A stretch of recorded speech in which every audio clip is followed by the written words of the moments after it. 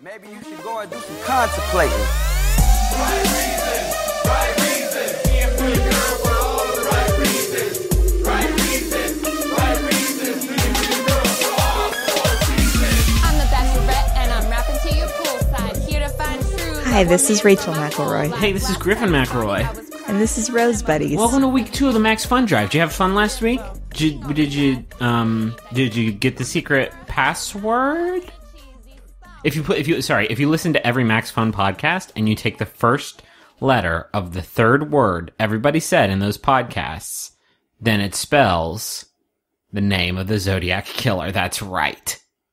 This whole time. Did you get it right? Did you get the Zodiac Killer right, Rachel? Did you get it right? The Zodiac Killer? Did you guess him right? I mean, it's Ted Cruz, right? A lot of people said Ted Cruz. And Ted Cruz definitely helped, right? Like, he drove and he probably bought all the guns and stuff. It doesn't seem like enough letters if it's every Max Fun show. No, that's what I'm saying. Ted Cruz wasn't the name. Oh. Yeah. Okay. Then if it's enough letters, I think it's probably George Stephanopoulos. It was George Stephanopoulos. That's right. Okay. A lot of people watched The War Room and they just didn't get it. I watched I hit my printer. I watched The War Room and I was like, there's a Zodiac Killer.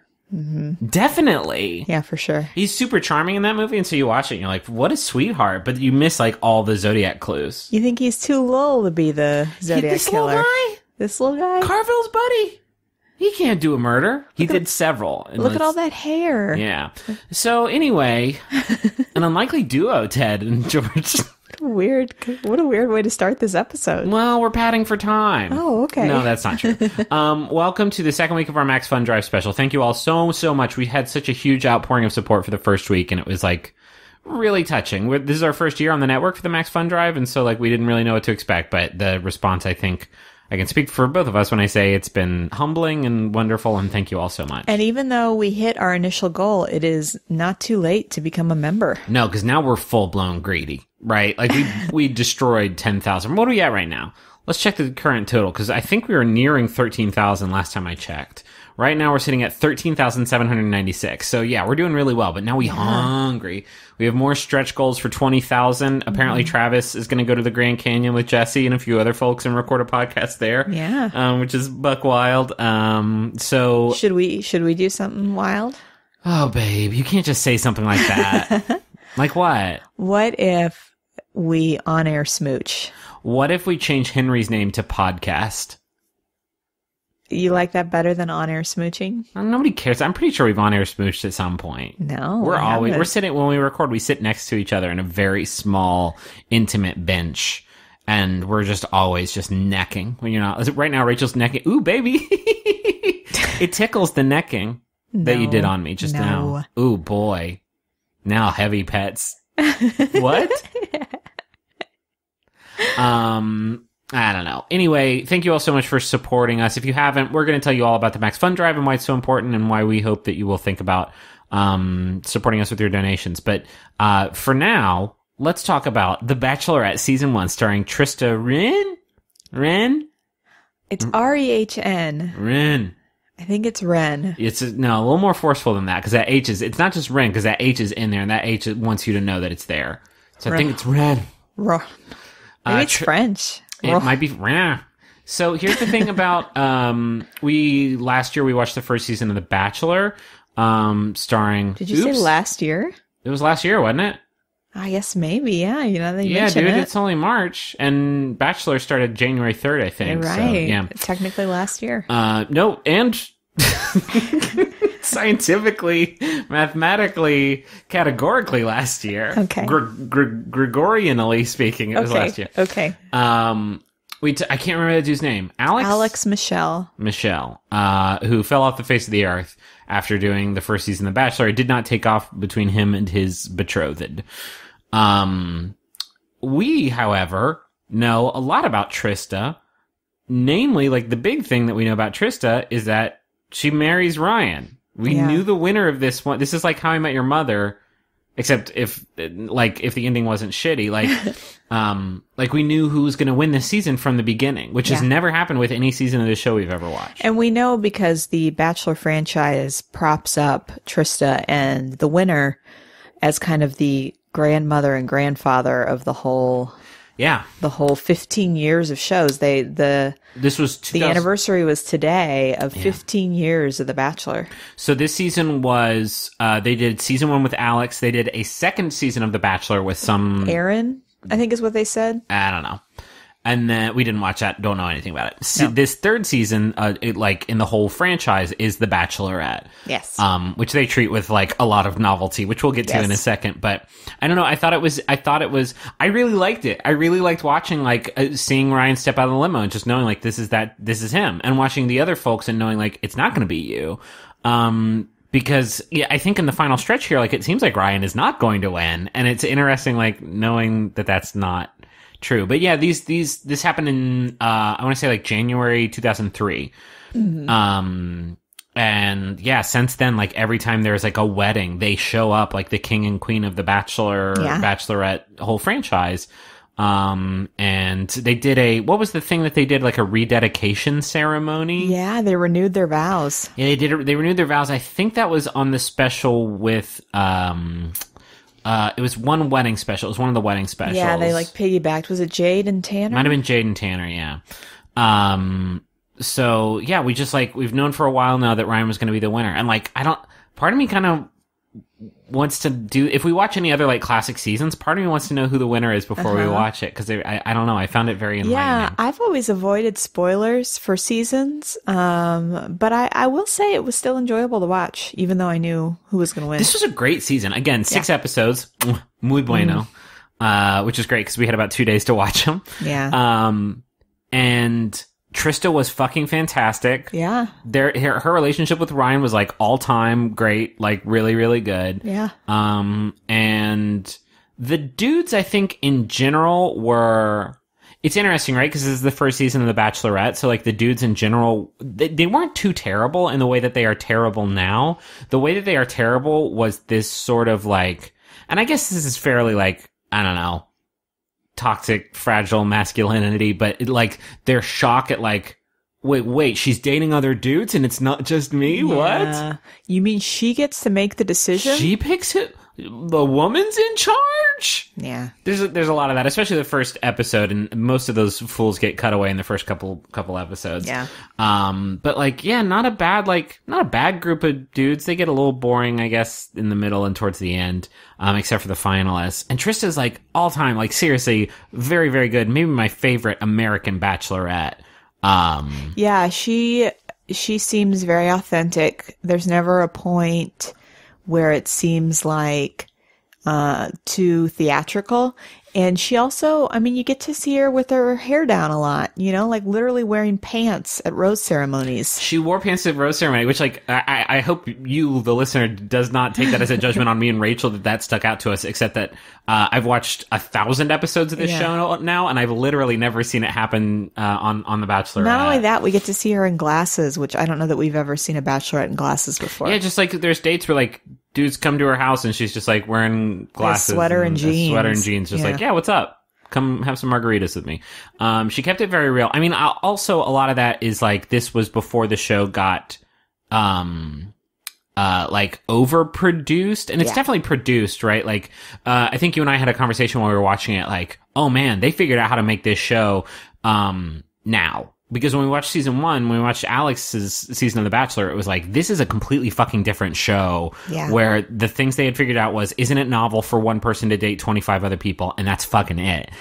In this season, like, they had a lot more stuff ironed out. They had like a lot of their like tension flashpoints, like, started to like experiment with. And like, I would be interested to know if any of those came from season 2, or if this was the season where like a lot of the language we used to talk about The Bachelor and Bachelorette, like, came into existence.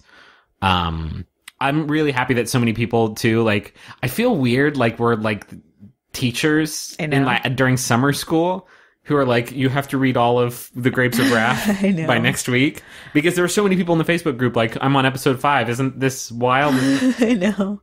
So a lot of people participated. If you didn't, like, I actually think I can heartily like recommend this season. It's a fun watch, and it's only 6 episodes, and I had a good time watching it. Yeah, it's kind of, I imagine it's kind of like being a film student in a way, because I feel like we now appreciate the history of The Bachelorette because we can see the influences that made it what it is today.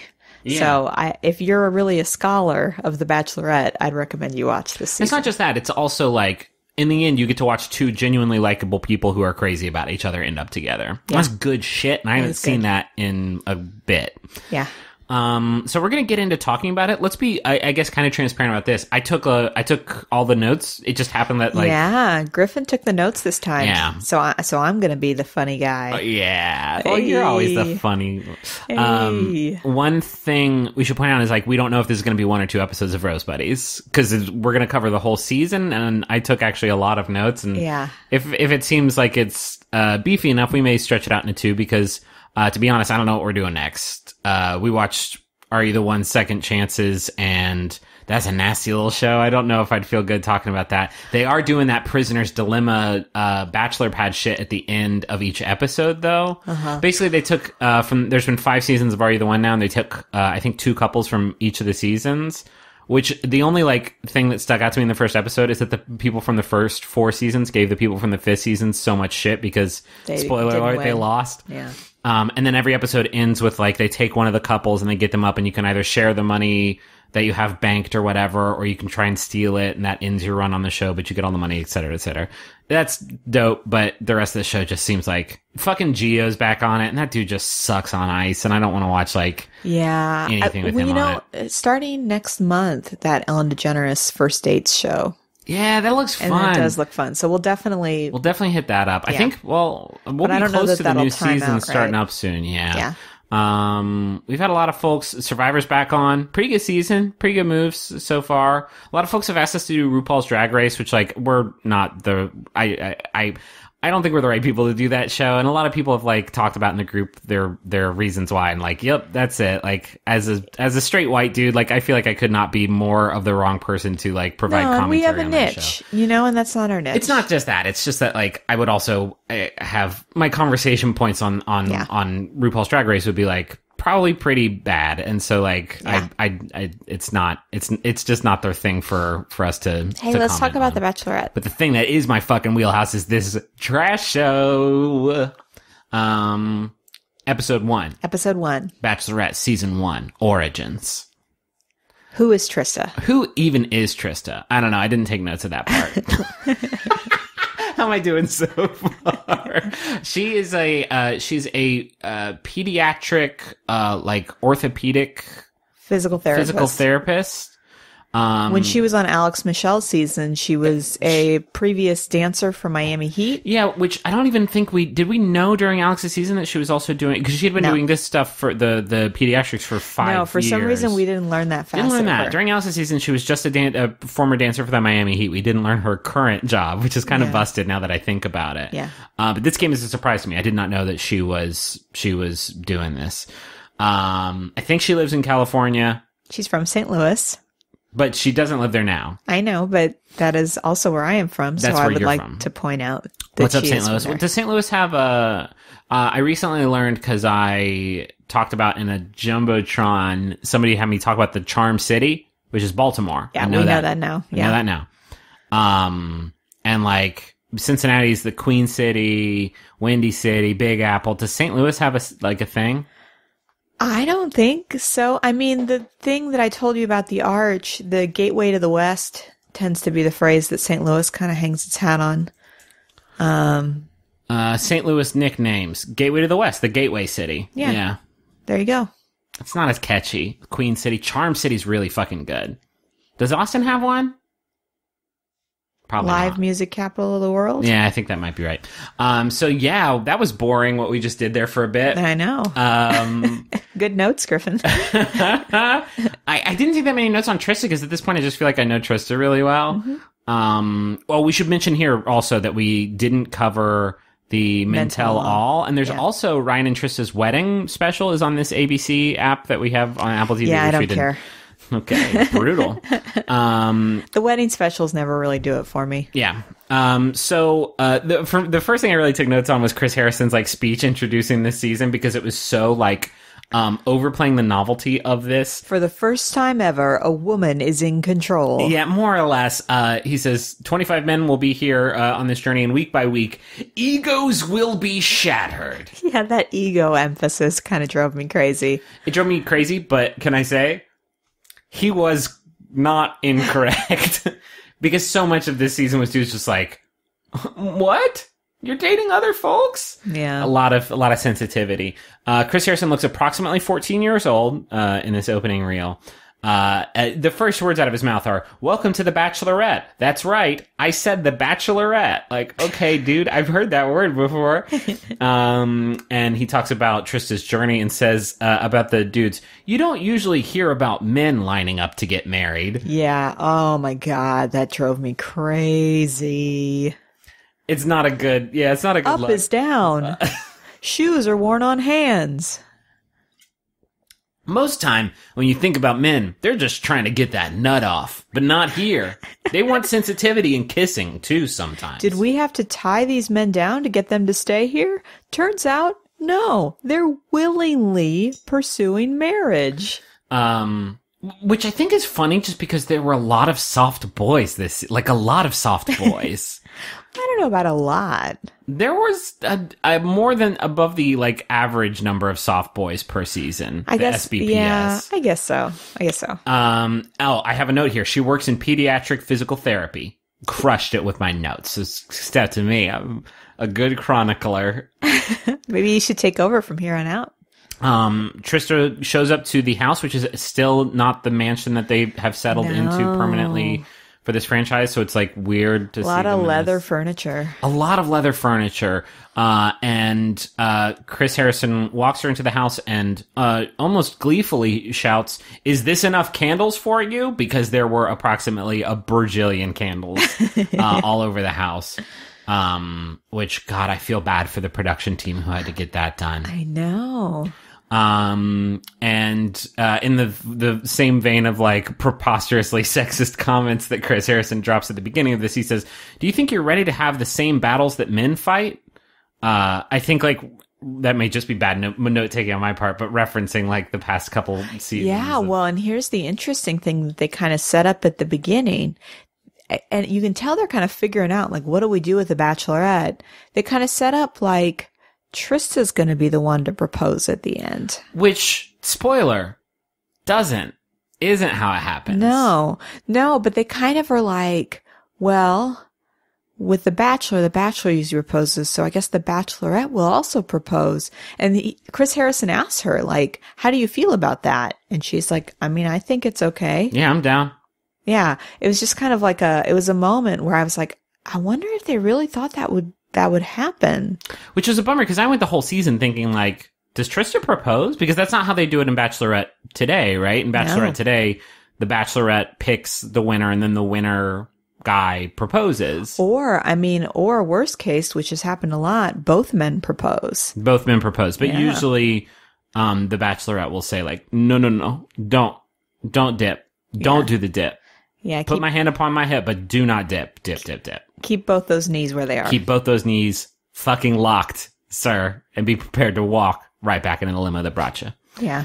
So yeah, I went the whole season thinking is Trista gonna propose? Because I'm fucking into it. It's just me too. Another thing, this has never happened on this show before. But no, and basically it ends the same way that all the seasons of The Bachelorette ends with her picking the winner and then the winner proposing.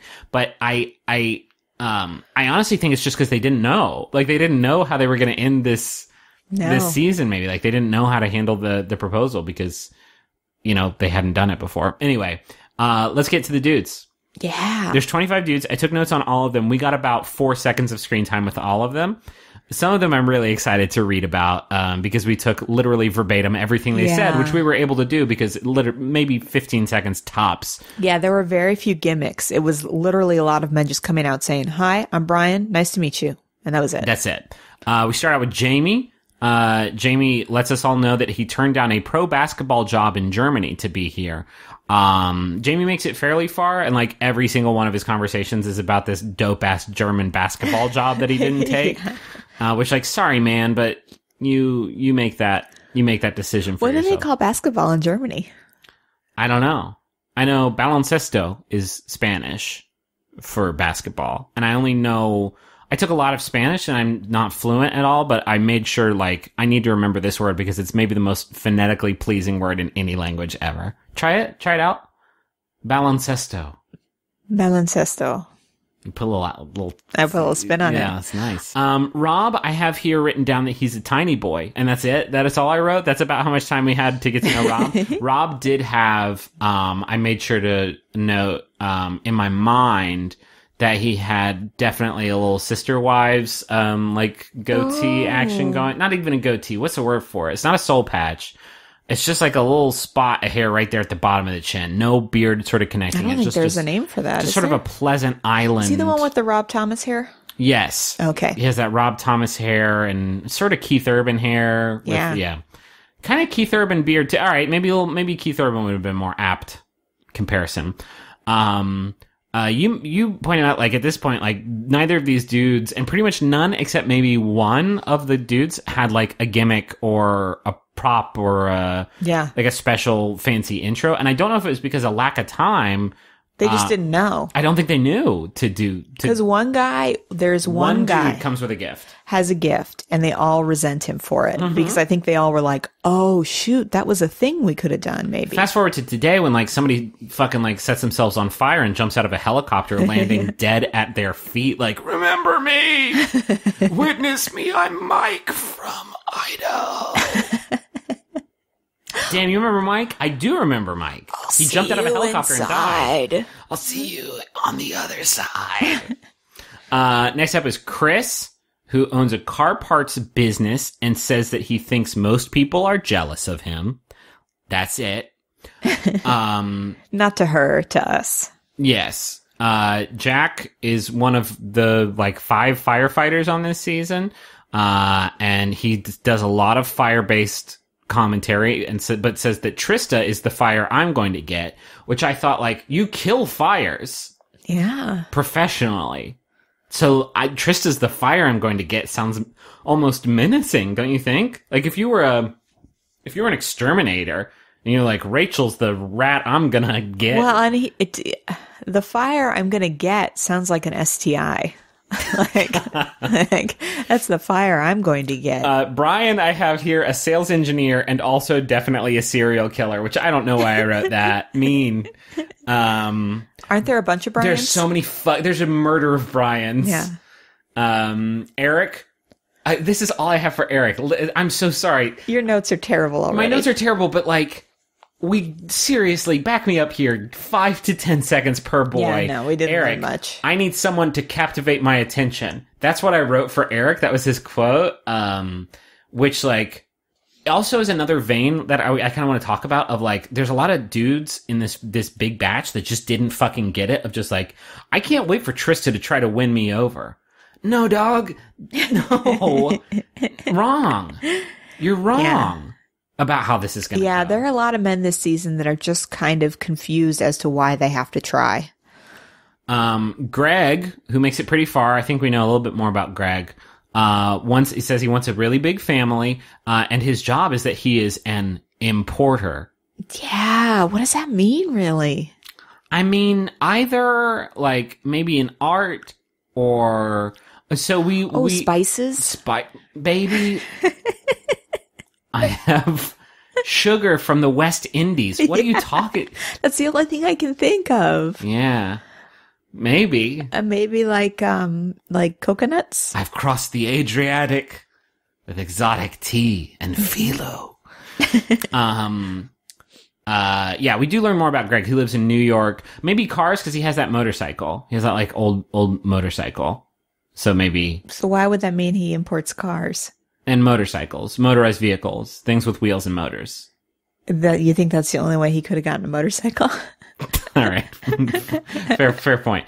Matt, I have also a serial killer and a gym owner. Griffin. These notes aren't especially informative, but they're delightful. Ryan, a firefighter also, and the winner. That's a good note. That's a good note. You've never taken a note like that in any other season where you're like, this guy works in real estate and he wins the show. Yeah, no, it's true. That's maybe the most informative it's been.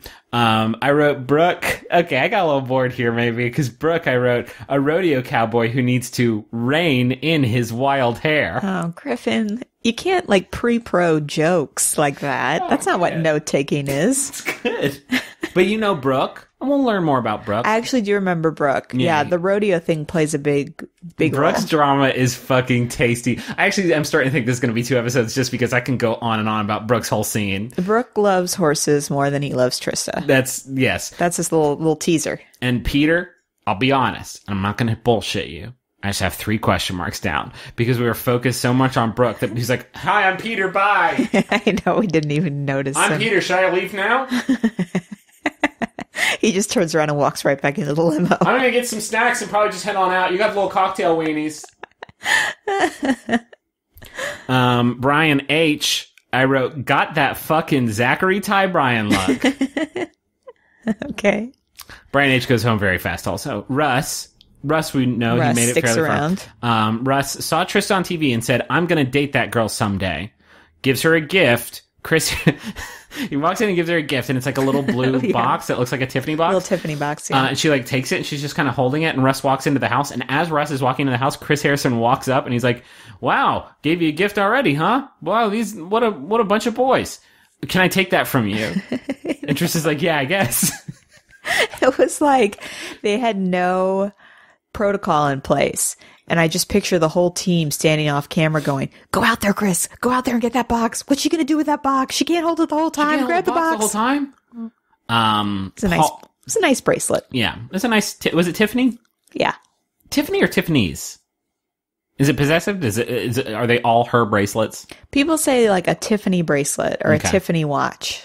Paul walks up and says, aloha. And she says, I guess you're from Hawaii. It's good. He is. So, like, circle gets the square. Paul had long hair. I remember that about Paul. Long hair. Brian K. had the quote. Do you want to try to read it like Brian K. or do you want me to? Why don't we both do it?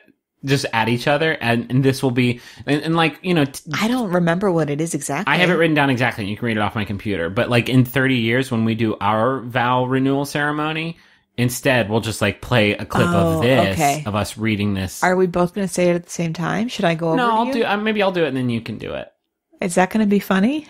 Yeah, I think so. Because I don't want to like be talking when you're saying it. I want to receive it fully and completely. Okay, so I should sit quietly while you read the quote. If I had to describe Trista as a car, it'd be a grand touring convertible. One with a lot of power, very sleek. I could describe myself as the ultimate American sports car with tons of torque. Just a real American badass.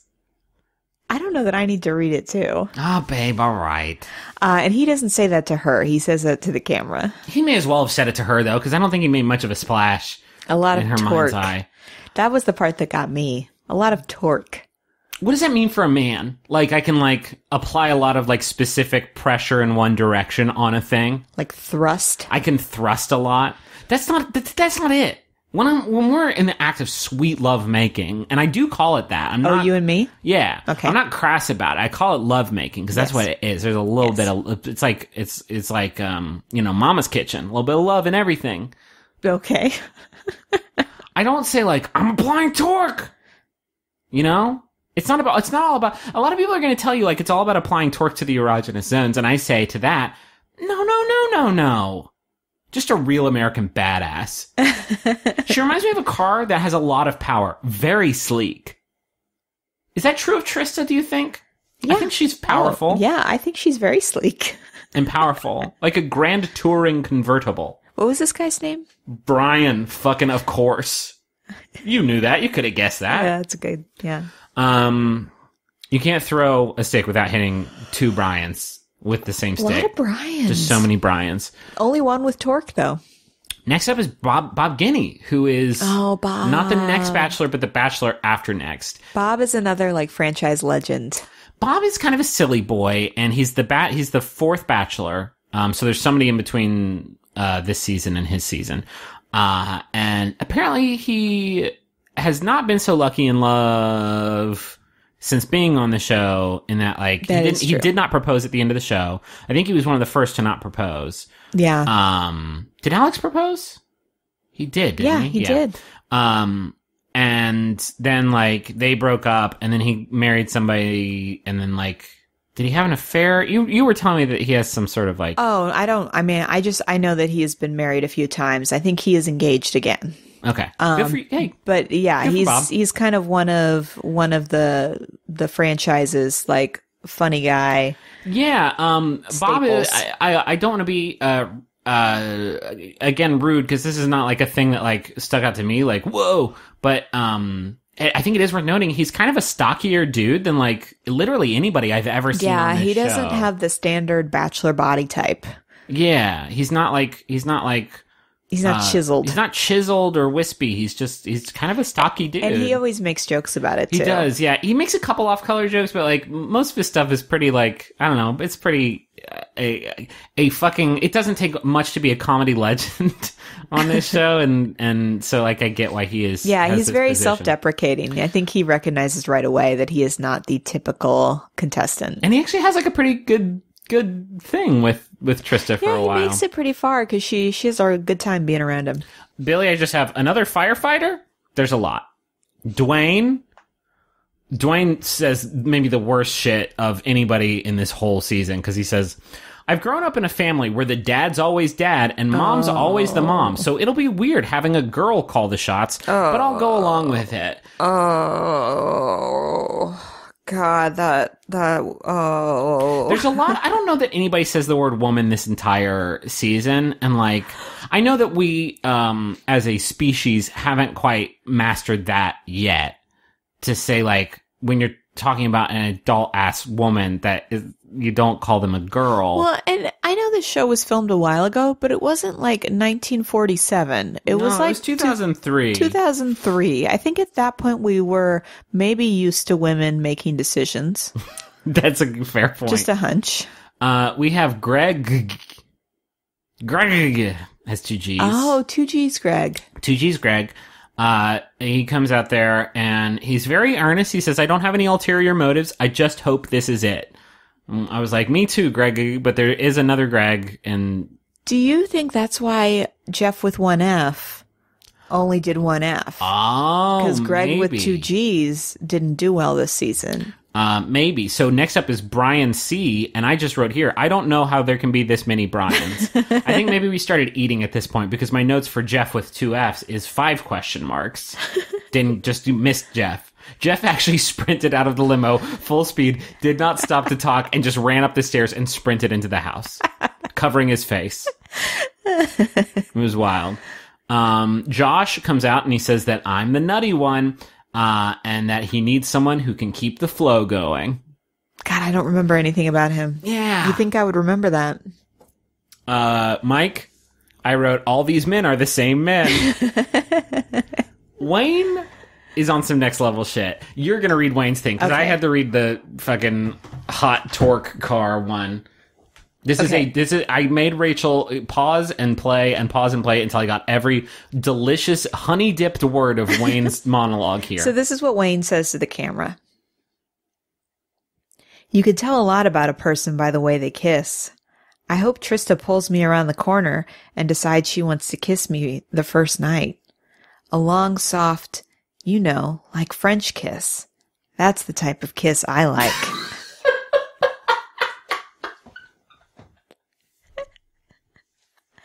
Griffin, what's your favorite kind of kiss? Man, let me think about it. Maybe like a long, soft, like French kiss.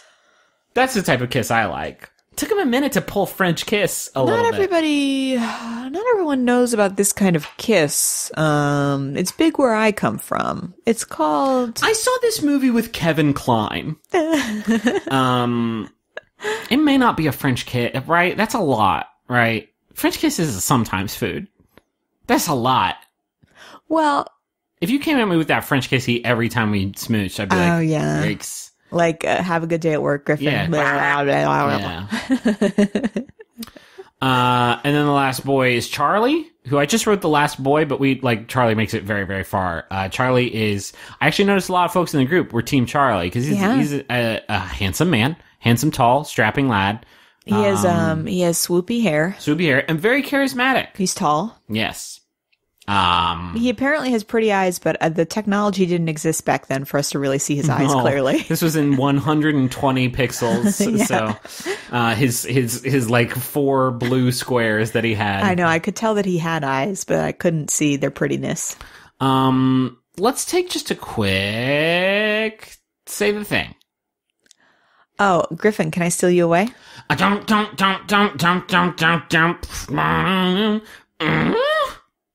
Still bigger than Tim. Still bigger than that awful man and the rotten things he said.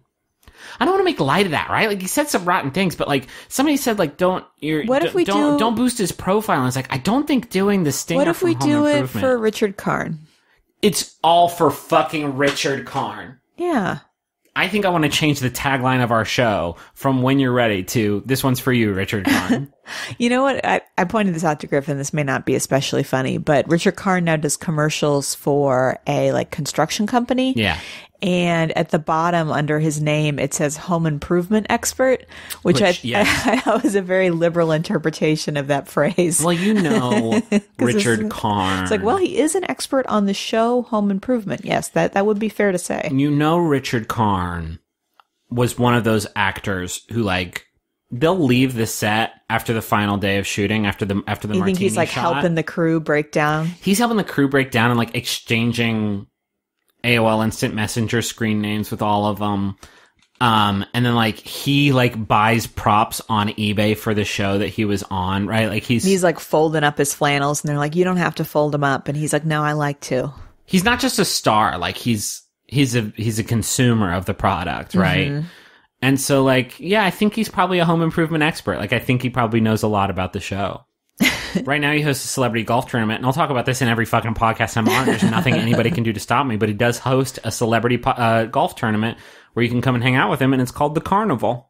And that's just good. That's just good, clean fun. Good. This one's for you, Richard Karn. Fuck Tim Allen. Fuck Tim Allen. I'll say it. I don't give a shit. Fuck Tim Allen.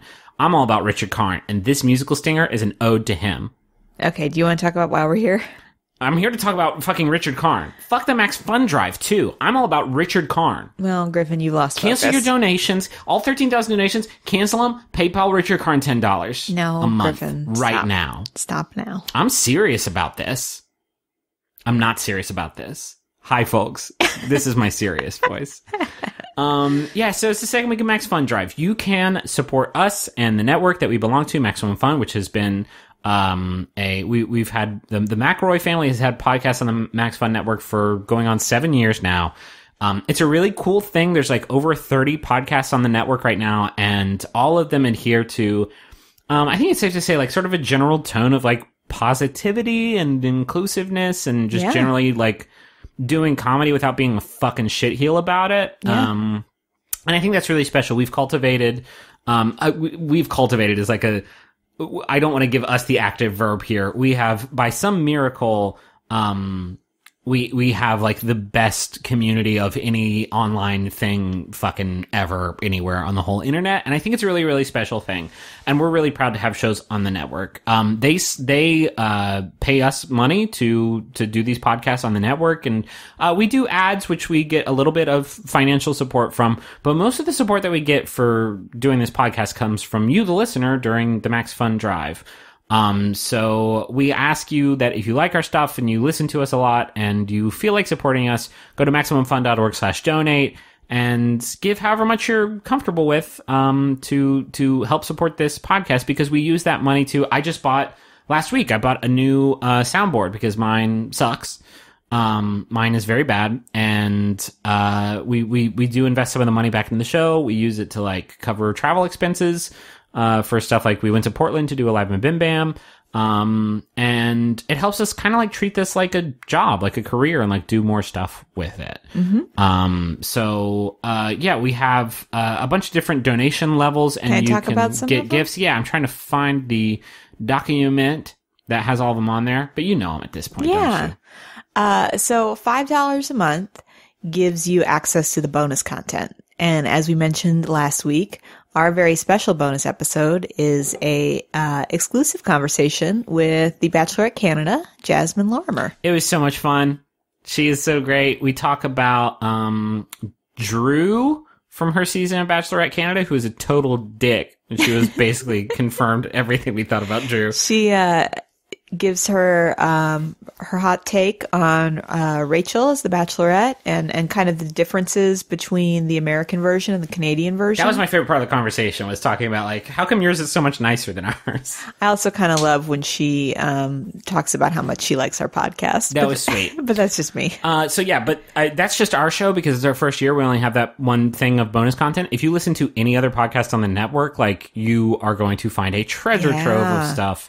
There's a bunch. There's like 7 or 8 Mabim Bam episodes. Years upon years. There's an episode, I mentioned this last week, of me and Teresa McElroy and Sydney McElroy recording a My Sister-in-Law and Me. It's so good. And there's like little videos and live shows and any podcast you listen to on the network has bonus content. Can you tell them what's up at 10? $10 a month? $10 a month.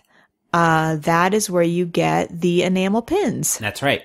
They were designed by Megan Lynn Knott, and there's a design for each Max Fun show. For Roze Buddiez, it's like a cute little rose bloom, and it says "When You're Ready" under it, a little banner. And they're all really great. And I think now that we've hit the 10,000 mark, I think anybody who donated at this level will also be able to purchase other pins, and then the sales will go to charity. So when you donate, you pick one pin, but then once the drive is either ending or has ended, you'll get access to the other pins. $20 a month. Tell me, what is it? The Keep in Touch kit. Okay, I was gonna say you made a face. Yeah, I'm out now. I don't remember the others. The Keep in Touch kit has 9 custom note cards plus envelopes, 3 encouraging designs designed by Brian Sunny D. Fernandez, a 4-color rocket pen, a Getting There rocket stamp, and a rocket-shaped candle. Oh, the candle. I do remember the candle. Made by Erica Huff from her company Wick Habit.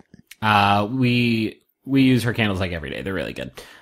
This candle smells like a freshly sharpened pencil, friendship, and a little bit of wax because it's a candle. So those are, well, there's higher tiers that we'll get into later. Those are just, some of the lower tier ones. We don't ask you, like, give us all the money that you have. Just like, if you do have money that you're comfortable with, giving to us to support the show, and you like the show and you want to help us out and feel like a sense of ownership over this thing that you listen to, that's the thing that means the most. I think, some people talk a lot about how, like, you pay like $10 a month for like Hulu or Netflix, or, if you're getting that much entertainment out of the network, then it would be nice to think about giving that much to us. If all you can do is that $5 tier, like, I cannot stress this enough, a preposterous amount of bonus episodes, just waiting for you there. Yeah. So that's the end of our spiel here. We'll talk more about it at the end of the show. But again, the link is MaximumFun.org/donate. Just think about it. If you listen to the show and you spend a lot of time with us and you want to support us, there's a cool way for you to do so. And also when you do donate, you get to pick whatever shows you listen to. There's like a little list and you check off whichever ones you listen to. And then your donation goes specifically to those shows. So you are directly supporting us directly if that's where you want your money to go. Next up is the first cocktail party. I don't remember anything. Oh, no. I wrote shuddering with douche chills. I think this was me. Just because, like, at this point, there's 25 boys, and, like, a lot of them are this, like... There's a lot of just, like, talking about, like, all the cool money that they had, and, like, there's a lot of ego stroking, and there was a lot of, like... subtle sexist comments being thrown around the room. There was a lot of angst about the guy that gave... Trista the gift. Yeah. Because all the guys were like, oh, well, if she picks him, it's probably just because of that gift. And the other thing I noticed about this and all the following cocktail parties is that Trista, by the end of the night, is carrying around a coffee mug. And I'm like, Trista?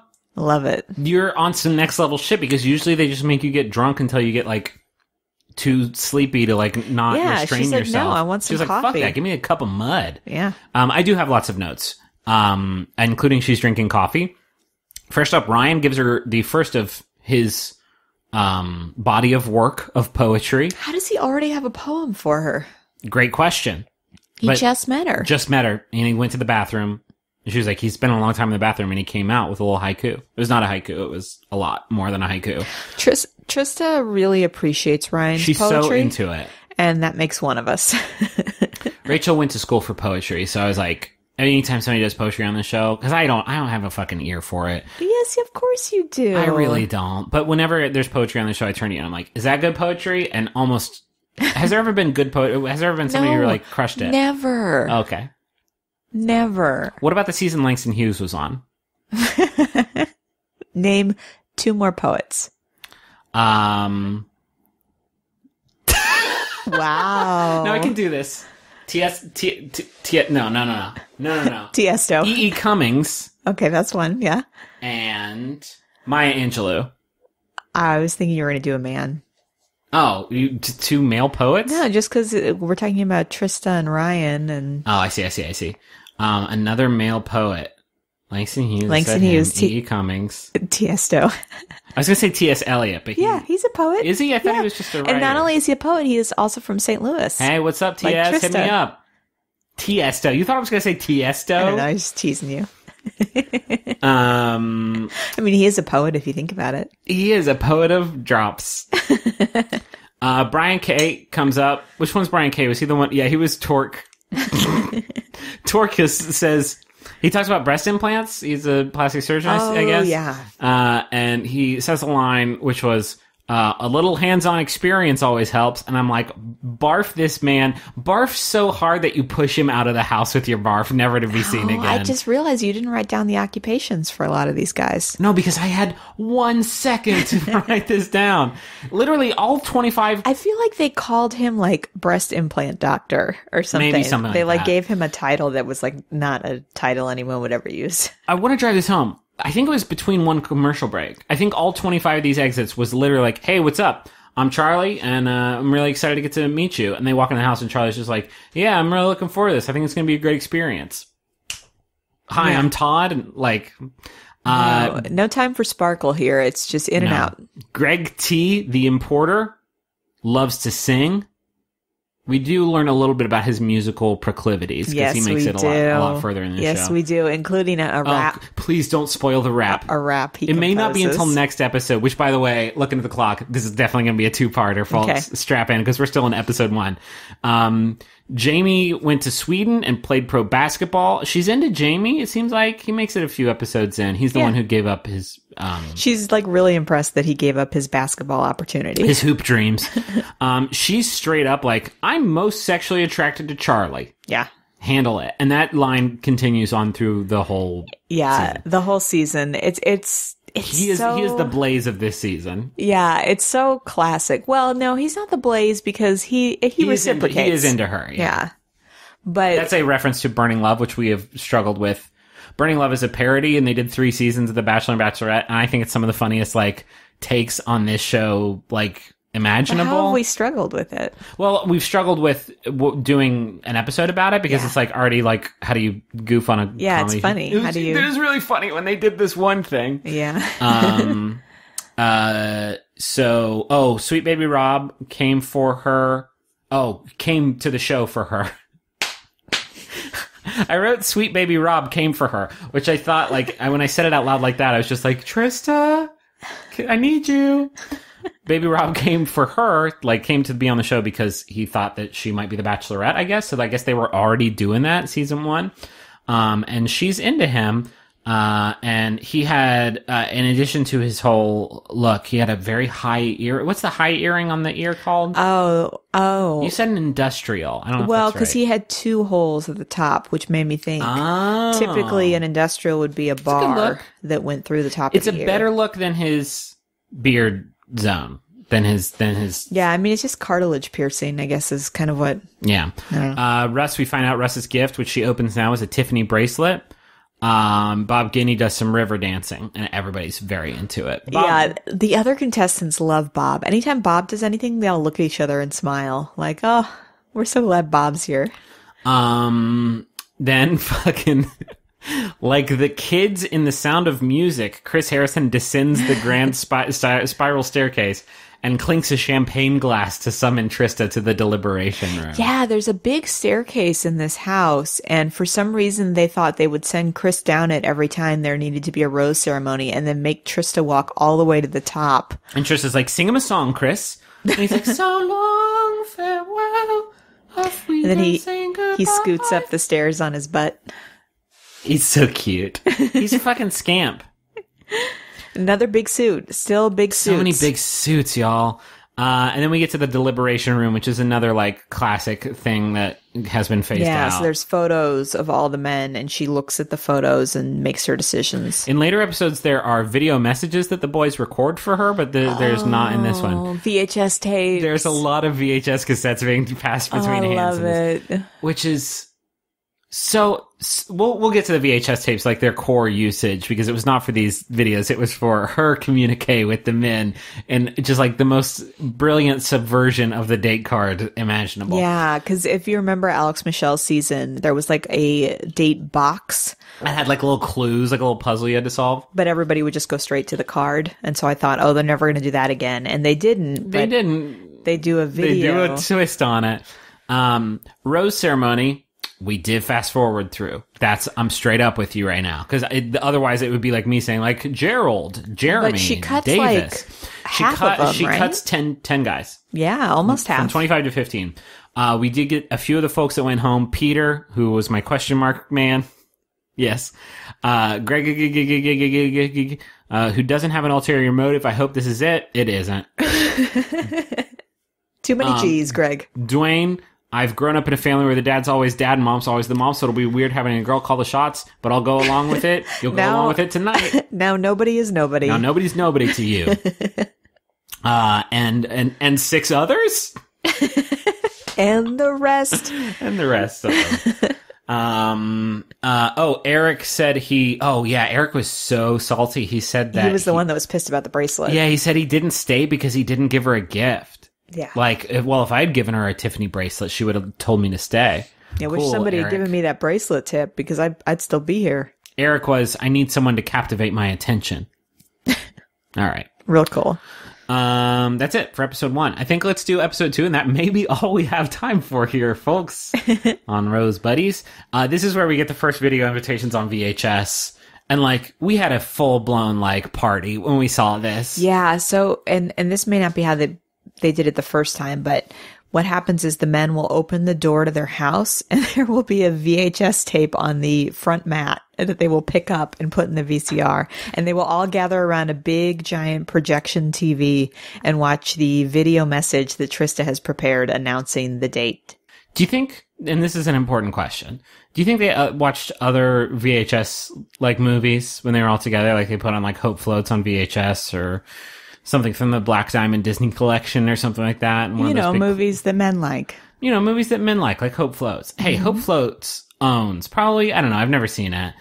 Lake House is more my jam. Like, when I think about, like, when it's time to put a VHS on, for me, it's Lake House or nothing. The first date is a trip to Vegas. And the people going on that date are Brian S., and that's the only name I got down. 4 other guys go on the date, though. We'll learn who went on the date as we dive deeper into my excellent notes. So they go to Vegas, they start out at a casino, and they play some games, and they do some dancing in a little private bar, which looked really uncomfortable. And this is when we get our first look at just how bad the production value of this show gets when they go on dates. And the early seasons of the show, because some of these, like, I don't want to be like nitpicky or whatever, but some of these shots, like in this tiny cramped bar, where it's just like, it looks like they were being lit by, like, from underneath with a single mag light or something like that. Like somebody brought like a wind up flashlight that they bought at Home Depot, and like that's all that they used. I don't know. I just feel like it was weird. Whenever they're in the mansion, it looks like a high-budget ABC reality show. And then when they go to remote locations, it's just like, it looks like somebody filmed it on their iPhone 1 or something. No, there's like no staging of any kind. The big story of this day is Russ, her and Russ get a little tipsy. I think Russ probably more so. And it's just really, really forward. And this is never addressed, but we see this clip a lot of her, like, starting to walk away from Russ, and he grabs her wrist, which seems to like piss her off a lot. But then, like, in the behind-the-scenes interview, it's just like, there's a lot of just passion between me and Russ tonight, and it's, like, really popping off, and just, like, I feel this really powerful connection. This is weird, because Russ makes it pretty far, and every other interaction they had this entire season is bad.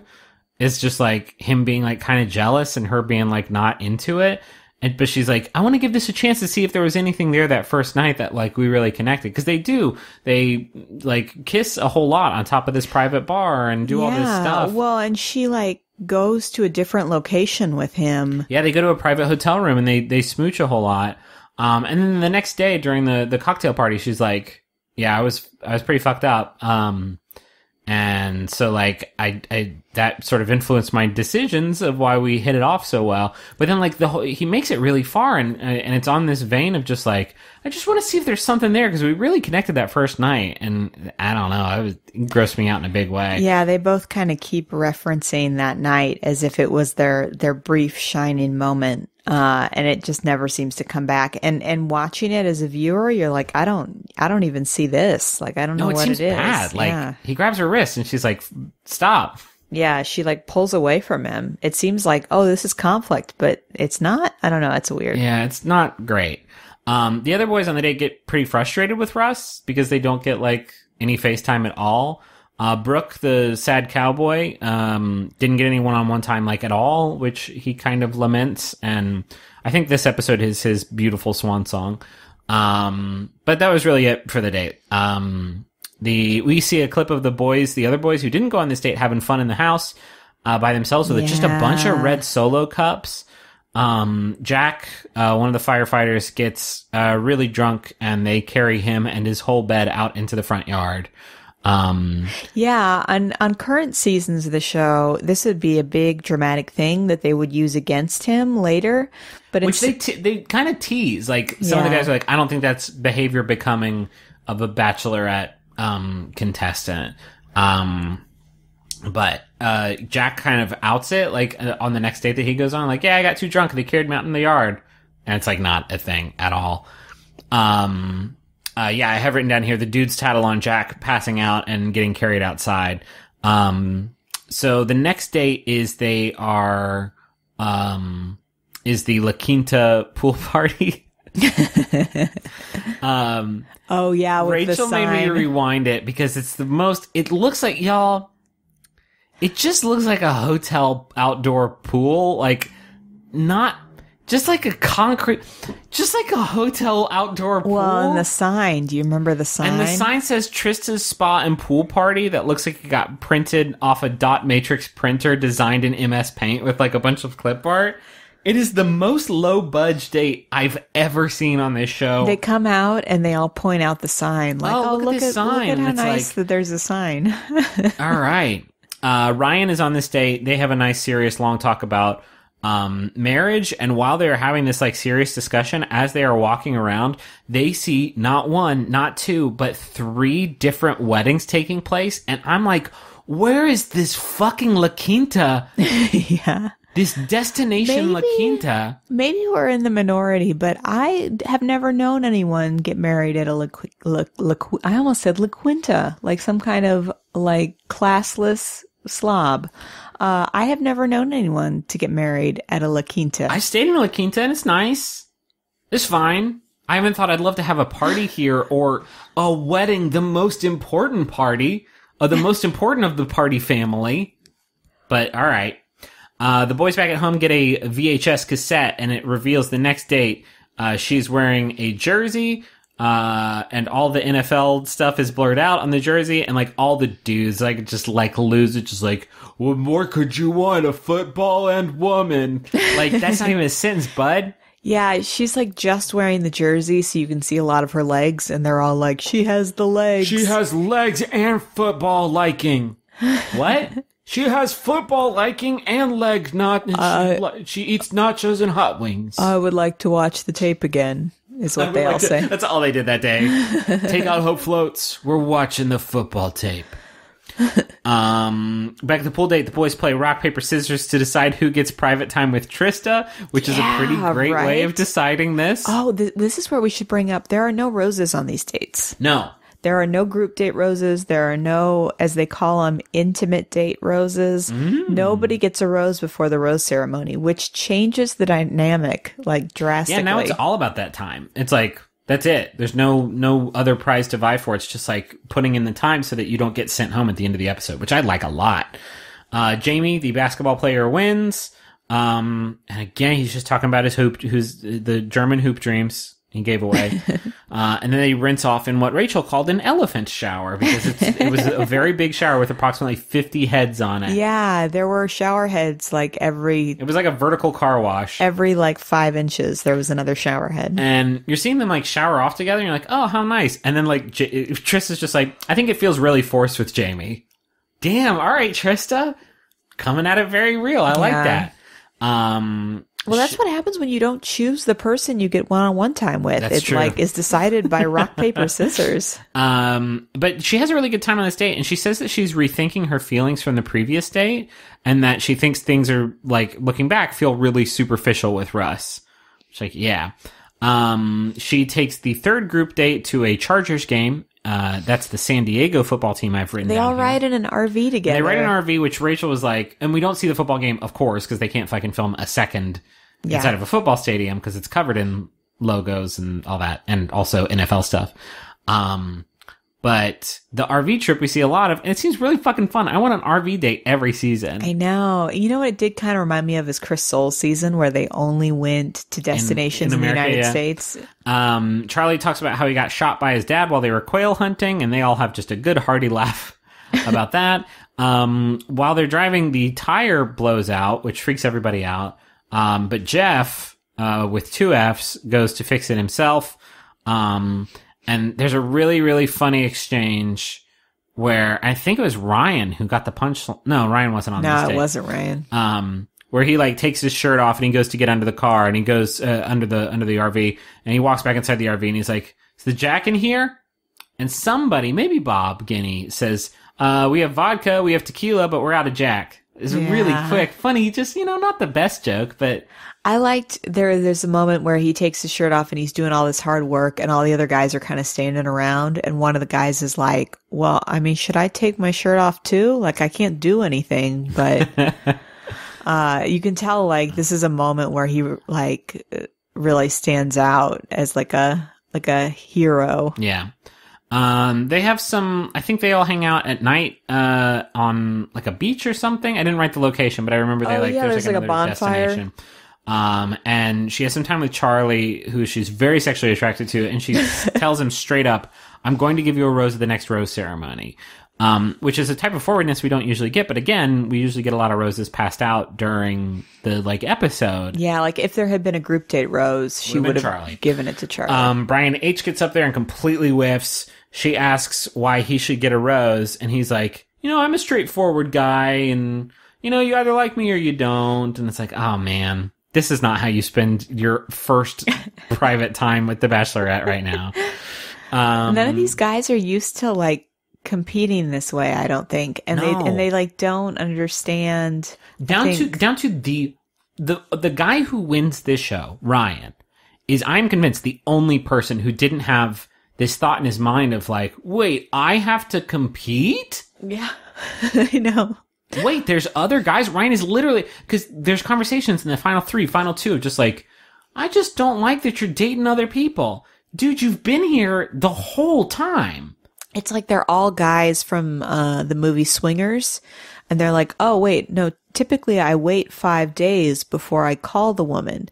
Are you saying that I have to seem interested in her right away?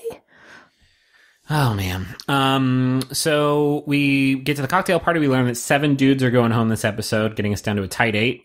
Ryan talks to her and tells the camera that the potential to fall in love with her is definitely there.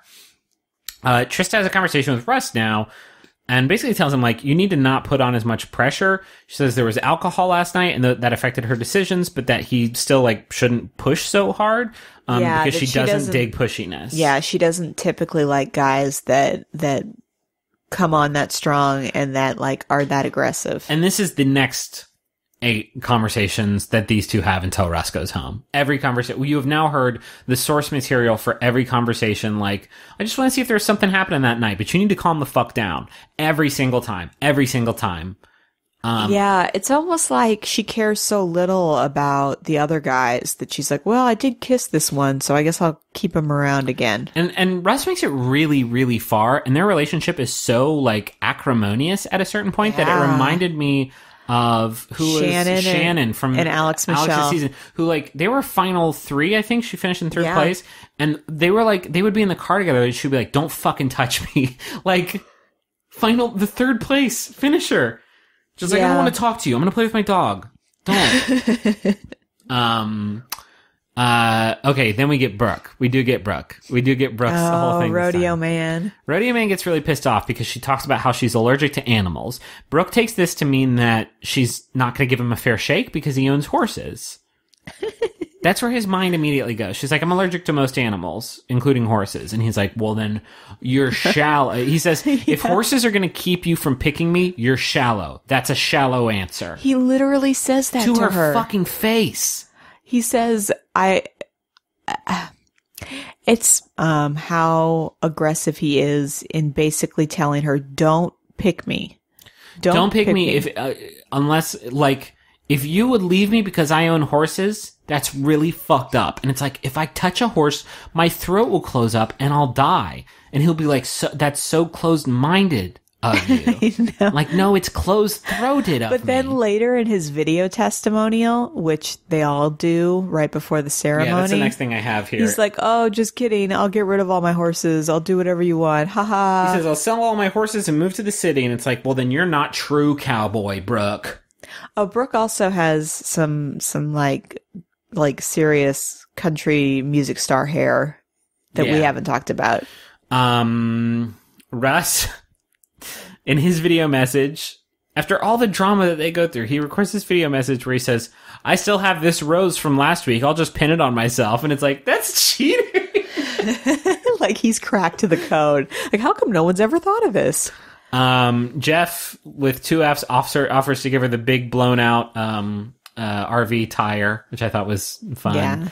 Yeah. Ryan, in his video message, hi Ryan, are you listening? There were a few of these messages where you were wearing the worst hat I've ever seen on a human being. Oh, the bucket hat. It was like a purple velvet bucket hat, and it really stunk super bad. And I'm sorry that, like, I'm sorry about the winding road that led you to that hat. I'm sorry that you had to walk that road by yourself, because it's a lonely one. And then we get to the rose ceremony. Before anything, a Brian leaves. Too many Brians. There's too many Brians. And I think he just says, like, too many Brians. I have to go. Can't be this many Brians in one room. Trista, we have a lot in common, and it's just a shame that my name is Brian. No, he just says, like, I'm not feeling it, and I don't want to take a rose from somebody who is feeling it, so I'm going to bounce. Oh, I forgot. I thought we were just doing a fun goof. No, O'Brien actually leaves. And then as soon as he leaves, Chris Harrison walks out and says, oh, by the way, anybody's free to go at any time. Which they don't stress that here like they stressed it in Alex's season of The Bachelor. Yeah. Like, he told the women, like, just because you're offered a rose doesn't mean you have to, like, accept it. Yeah. And maybe that's just because in the first season, yeah, I don't by now it's established. It's established, like, yeah. Then Charlie gets the first rose. I say he's absolutely the blaze. Bob gets up there. She gives him the rose. Says, will you accept this rose? And he says, absolutely. And everybody's just fucking rolling. Everybody's rolling at absolutely. They all look at each other like, we love Bob. Love that Bob. The people that go home are Jeff, who changed the tires. Jack, one of the firefighters, and I think the last person of color in the house at this point. Brooke, the cowboy man who, like, their exchange as he left was pretty chilly. Yeah. And, like, 4 other dudes. Still didn't show the other dudes as they left. Yeah. Yeah, and again, the guys don't seem to be leaving at like 9 a.m. the next day. No, they're moving at a nice clip. Seems like things move pretty fast. Yeah, there were not that many people of color in the house at all. Like 3, I want to say. Like three of it's them. and like out of 25, we're real excited about the next season. We are really hoping for more diversity because, like, for a while this was, and I think the show has gotten better than it was here about like having a somewhat more diverse cast because like 3 out of 25 is that's not good. We could do better than that. Not exactly representative of our great melting pot. Of our great American melting pot, yes. Let's call it there and just do the rest of the season in the next episode, right? Yeah, and we'll finish off the season next episode. Yeah, so if you've already done your homework, that's great. And if you didn't get a chance to finish it, now you do. That's great. Before we let you go, we do want to tell you one more time about the MaxFunDrive. Because it's important. It's an important thing for us because we've been able to, Roze Buddiez exists, I feel like, because MaxFunDrive, or because of Maximum Fun, because we knew that it was going to be hard work, kind of. It was going to be work. And that, like, we're gonna have a baby, but, like, we knew that if we did this on Max Fun, we could be, kind of supported and we can kind of turn it into a job and, Yeah, I've cut back some of my hours at work so I can spend more time home with the baby and it's been wonderful. I have too, yeah, basically, more or less. And it's something that we can do because of donations through Maximum Fun. Yeah. And it gives us time to do stuff like this. So we're really grateful. So we ask for your donations. Go to MaximumFun.org/donate and you'll find out all the details there and you get to be a member of the network and you get to support us and take some ownership of this thing. And, we just ask, like, if you spend a bunch of time with us and you have the means, just think about it. Here's some other, levels I'll go through really quickly. For $35 a month, you get all the stuff listed below. Every time you move up a rank, you get everything below all the other stuff. For $35 a month, you get a really nice pair of rocket engraved beer mugs. That's the Max Fun logo, is a pretty rocket. For $100 a month, you get membership in the Inner Circle, which is our monthly culture club. A host of a Max Fun podcast will send out some digital thing. Maybe it's an album or a book or something. For our first time up to bat this past February, do you want to tell them what we did?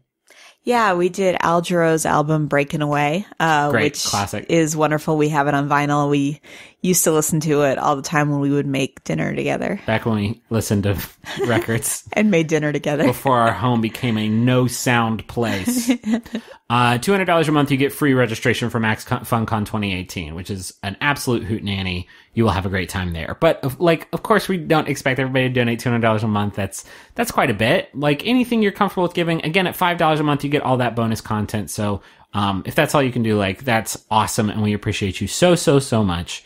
So yeah, just think about it. Just go do it. Just if you think you're going to do it right now before you forget. Yeah, because the drive ends at the end of this week at some point. I don't know the exact time. So just go to MaximumFun.org/donate and just get it done. And I think that's it. And next week we'll be back with the rest of the season of Bachelorette season 1.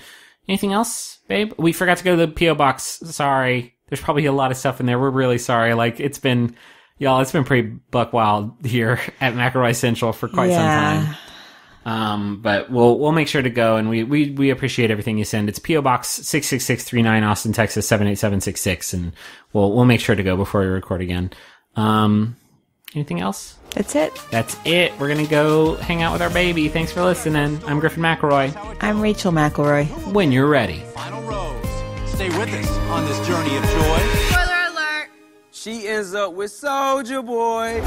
Right reasons, can't pick up all 4 seasons. MaximumFun.org. Comedy and culture. Artist owned. Listener supported.